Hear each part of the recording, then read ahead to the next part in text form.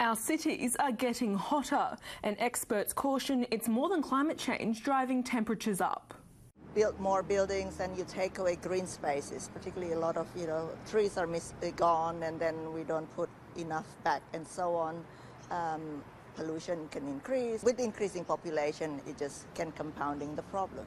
Researchers from around the globe are working on a solution. They met at a symposium in Adelaide recently, deciding the key is better urban design with less concrete and more green spaces.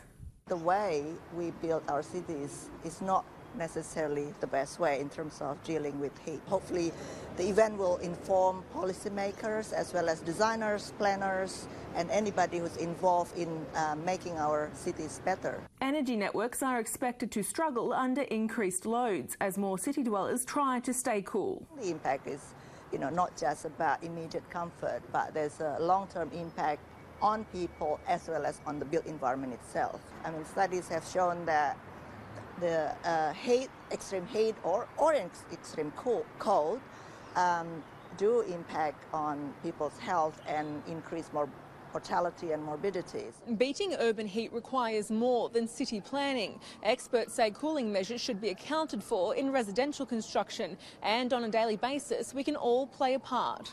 The skin of the building, the envelope, which is represented by the walls and the windows of the building, they need to be high performing. So the walls need to be well insulated, the windows need to be advanced glazing, so that we don't have to have great big air conditioning systems to service those detached houses or apartments to keep them thermally comfortable. The way we tackle this issue is not just by us, sort of designers, experts, researchers. It's all integrated. I mean, everybody has a role to play. Just the way we live, the way we go to work, I think we need to rethink. Can we reduce our impact by, say, taking more public transport rather than driving? All those things that people know about. Emily Burley, Sky News, Adelaide.